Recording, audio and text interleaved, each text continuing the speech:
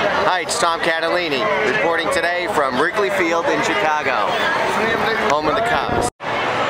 So why am I reporting from Wrigley Field? Because I'm out and about on the road and I want to tell you about another new gadget I got. So the Droid X, which I love, has great Google integration, GPS navigation features. I love that, but the battery life stinks. So I got this device, which is a USB charger. It's small, it's compact. Plug in this little pigtail USB, and if I show you how this works, inside are 4 AA batteries, and on those batteries, so far, I figure I've gotten about 2 full charges for the Droid X, which is great. So it gets me through the day, it helps me out on my trip. It's small, it's compact, fits in my pocket. I can detach this, I can hook everything together like this. Still sort of fold it over, stick it in my pocket, doesn't take up too much room. Fortunately, it's springtime, it's still cold, I'm wearing a coat, so that's pretty convenient.